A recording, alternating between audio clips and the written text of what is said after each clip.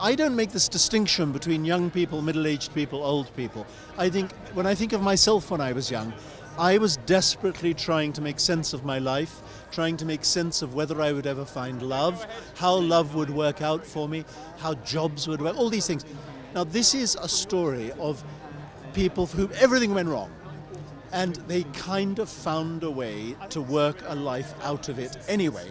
Now, if they can do that, then honestly, anybody can. So I think if you're young, you go and look at this and you think, I mean, apart from anything else, you think, Christ, my life isn't that bad, you know? But also, emotion transcends age, it really does. And this is a film about things that make you care passionately.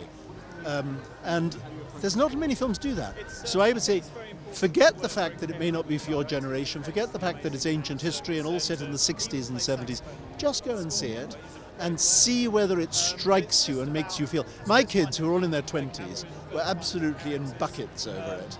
So give it a chance. Not all films have to be cool. Not all films have to be stylish. It is actually very stylish, but in its own way. But not all films have to be cutting edge. Some of them can just be plain true. What was it that attracted you to the Cavendish story, and why did you agree to write it?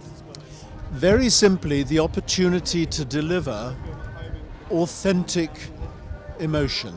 A lot of emotion is rigged in film.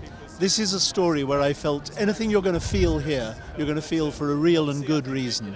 And that's quite rare to find stories that do that. A lot of it's manipulated, a lot of it's synthetic, you know. This is not, it's authentic.